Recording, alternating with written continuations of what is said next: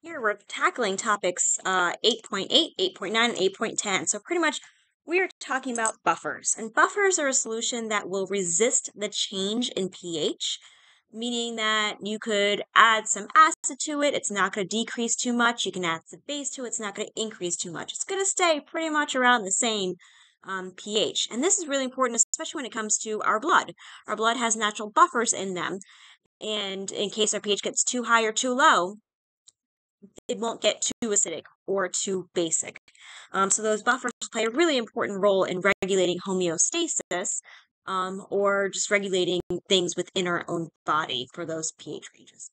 All right, cool. So here we're going to talk about acetic acid. It forms a buffer with its conjugate base, the acetate ion. So essentially, you're going to have a weak acid with its conjugate base. That's what forms a buffer. So again, a weak acid with its conjugate base. So here we're going to write the equation for the buffer system containing acetic acid and the acetate ion.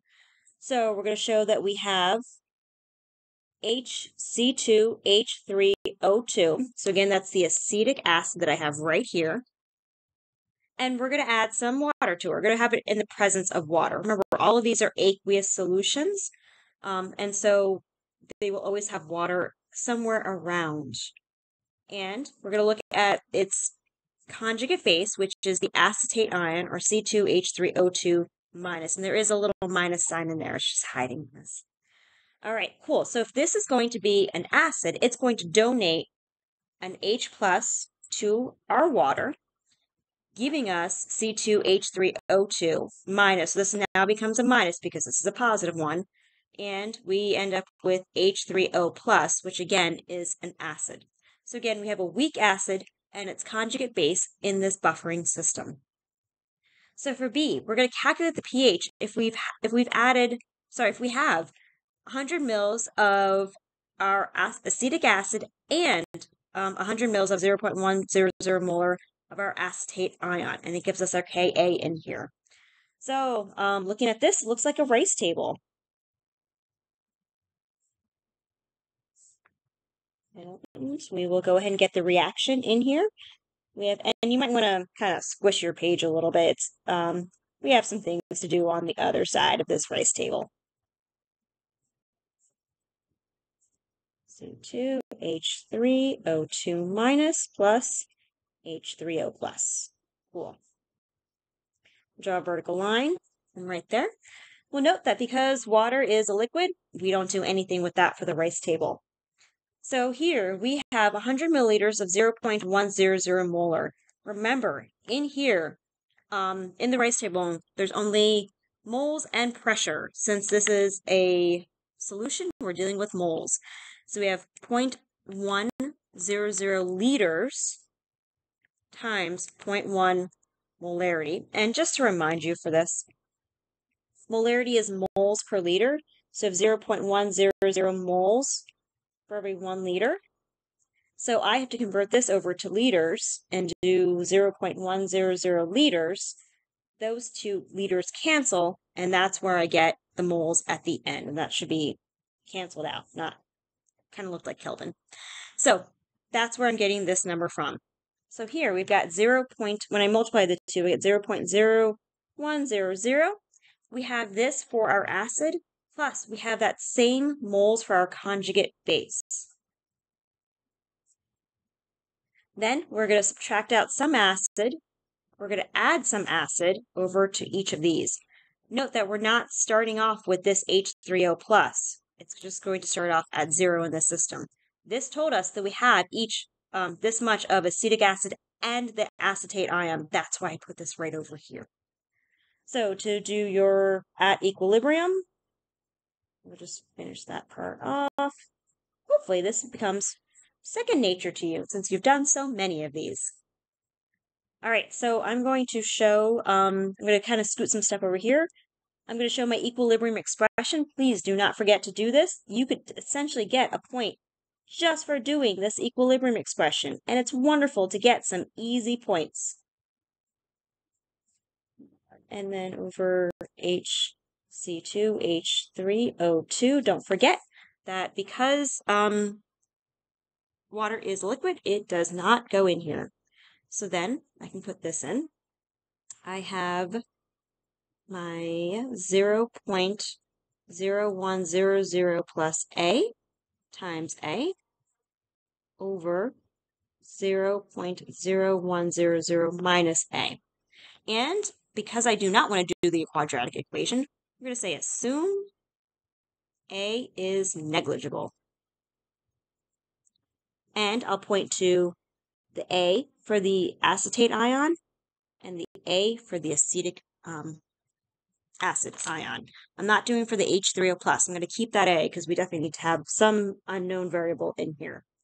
All right, my Ka from over here was 1.8 times 10 to the negative fifth. Then I have 0.0100. This one's negligible, but I'm multiplying it by this A over 0.0100. There is no more A to be had here. Those cancel. So A is equal to 1.8 times 10 to the negative fifth. So that's what we would put in right into here. We want to find the pH though. So the pH is equal to the negative log of the H3O plus concentration. So we've got negative log of 1.8 times 10 to the negative fifth. And to remind you how to do this, negative log 1.8, E button, negative 5. And this gives us 4.7. Now I'm just going to go through like a lot more sig figs here than I normally would, just to show you like how slight of a change some of these things might be. So I'm going to do like 4.745. Again, way more sig figs than we need, but I just want to make sure you see what that looks like. So that's my pH for this first solution, my buffer solution. Now we're going to play around with it. Let's see if it actually works out when we add NaOH to this. So this next one, I'm writing the equation if NaOH was added. So NaOH, we're going to think about what's reacting with that. Is it going to be our weak acid or is it going to be our conjugate base? So recall that NaOH, the Na is a spectator ion, making that OH negative. So that's probably going to react with our weak acid. So I'll write out that equation, HC2H3O2 plus OH minus, and looking at what that produces, well, that H from the weak acid is going to go to that OH minus, producing our acetate ion and water. So now I'm calculating the pH if 20 milliliters of 0.0010 molar NaOH was added to here, assuming no change in volume. Because I'm doing something that has a change to it, I'm actually going to use the BCA tables. So the before, the change, the after. Go ahead and make sure you have the reaction right above there. So I'm going to do this one, HC2H3O2 plus OH minus, oh, this is an equilibrium. Sorry, my bad. C2H3O2 minus and water. Draw those vertical lines. Water isn't going to do anything because it's liquid, but it's just going to hang out there. So I'm going to assume that I have the original amount here. So I had 0.0100 of my acid and of my acetate.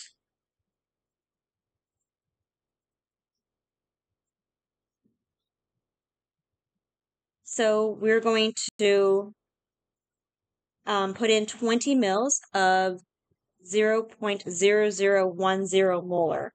So when we do that, we know we have 0.02 times 0.001. That gives us 2 to the fifth. So 2.0 times 10 to the negative fifth. All right, so because I'm going to, for the change, subtract out the smallest amount in my reactants. So my smallest amount is this 2.0. So I'm going to do minus 2.0 times 10 to the negative fifth. Subtracting them out from each of these things over here on the left-hand side. And adding it over here on the right-hand side. So when I subtract out these two, 0.01 minus 1 minus 2 -5th.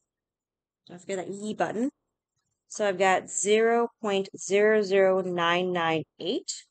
This is 0.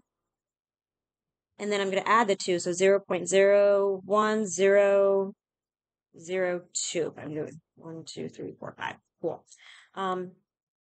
So now we have to calculate the pH. Well, I know I can use the Henderson-Hasselbalch equation.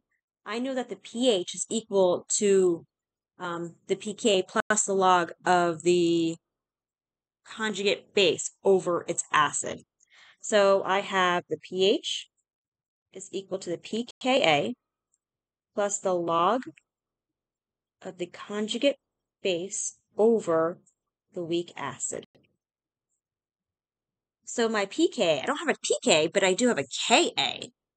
And I can recall that to get from Ka to pKa, it's negative log of the Ka, so negative log of 1.8 times 10 to the -5th, plus the log of, let's see, A minus, so 0.01002 over my HA, 0.00998, and then let's throw that into our calculator. We have the negative log of 1.8 to the times 10 to the -5th plus the log of 0.01002 divided by 0.00998.